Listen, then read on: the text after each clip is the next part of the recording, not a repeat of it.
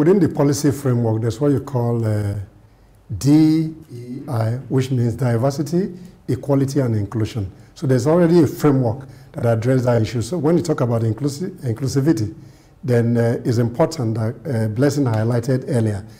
When you put that law into a legislative framework, everything that has to do with the instrument in terms of implementation and the benefit for those who are excluded should be included in that policy regime so that everybody is happy for it.